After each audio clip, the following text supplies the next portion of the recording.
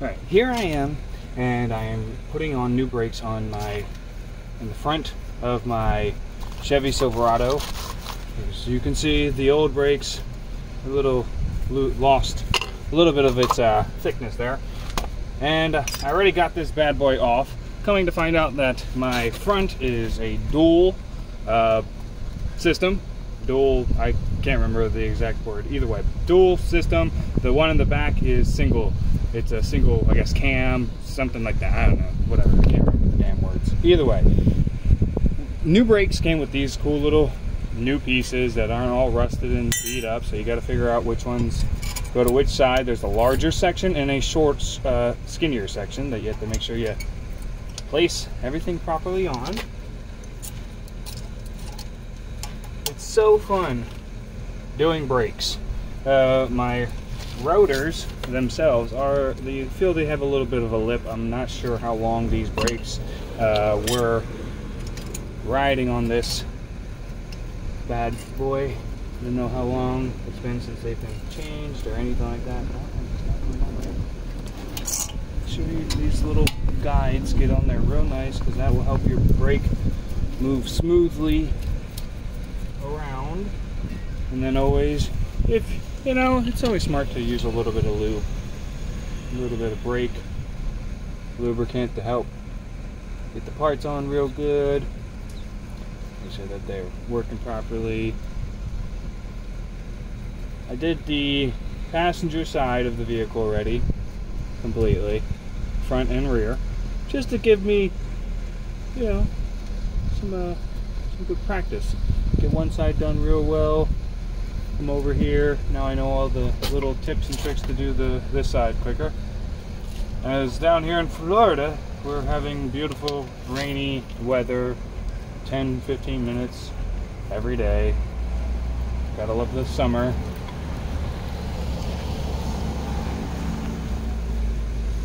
Trying to get it all done before today's rain hits, which I'm getting a little sprinkled on currently. And make sure everything on these calipers are lubed up. These dual calipers, both the pieces that press the brake into the rotor, I want it to be functioning really well. And everything down in this area is very old. This is a 2003. It's had, I'm sure, some maintenance done to it, but when I have bought this from the previous owner, it had been sitting around for about a year. The oil change sticker showed that the engine was only 100 miles over what it needed to be at for it to get its last oil change, but it was also a year and some change way past it also. So, you know, you're supposed to either by 3 months do the oil change or by this many miles. Well, it was 100 miles past it and a year over. So it's been sitting for a little while, and it just needs a little TLC. And all these parts I'm gonna slowly replace over time. I just want to get the easiest ones that I felt like I needed right now to be done, which would be some brakes, oil changes, gotta do the oil change of the differential and such like that, just to make sure things are all running properly. You know, the engine seems like it's doing good.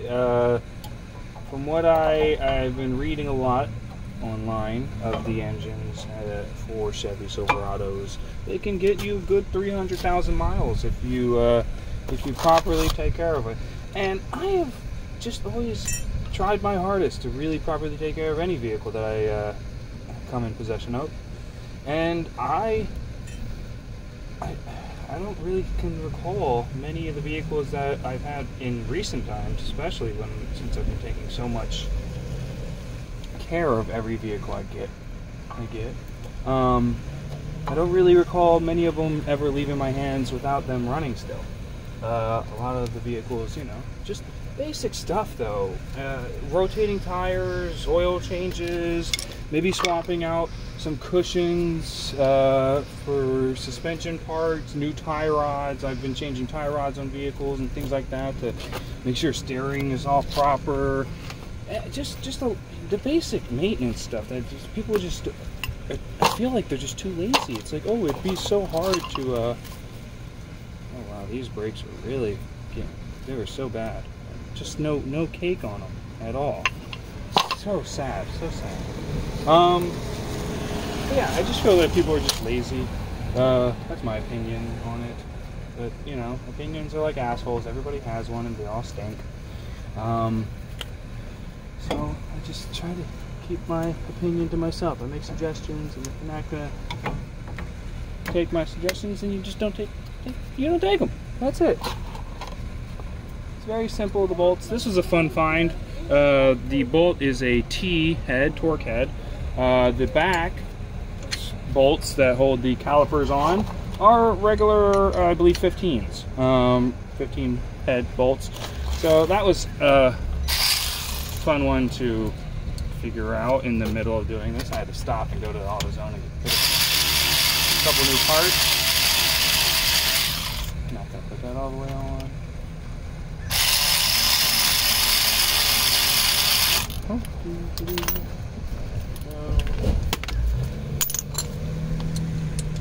I could get my torque wrench out and all the other stuff. I'm sure that, you know, it's best to do that.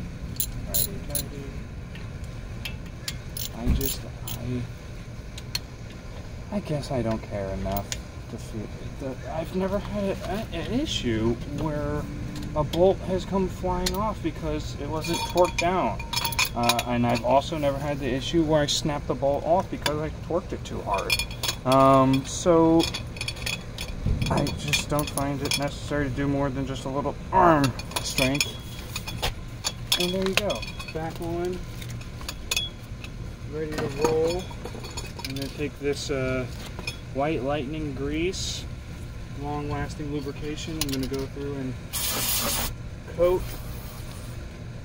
some of these spots here. Some bushings. Try to move them up a little bit. Keep them properly cushioning things, you know. Hopefully that helps a little bit, and in due time I will get back to fixing it. I'll replace them and such. I'll give this whole thing a new kit. I don't know if I'm not supposed to spray a couple of these spots. I know not to lube up this area, obviously. That's a dumb thing to do. I don't know, why would you want the thing that needs to slow your vehicle down to be lubricated? That's kind of just got in the way of the video camera. Either way, a little bit of spray, just going back over them. Yeah, I feel like you're able to do all this type of lubricating on these cushions and stuff, and it won't destroy anything. Hopefully it helps. A little less squeaking. And then when I do come in to replace all these guys, all this stuff, when I do come in here to do it, maybe the bolts won't be frozen. That's always a problem. But yeah.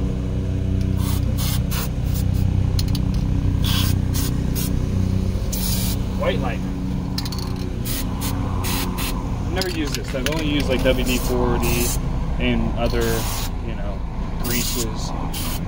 Regular, normal, everyday greases. Yeah. But that's the front. Finished up. Where's my trash bag? Here's my trash bag.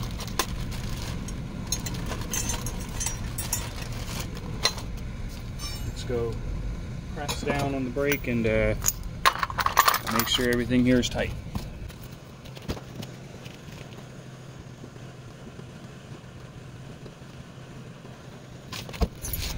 All right. And that should be that. It's all solid, shaky, good. And to the back.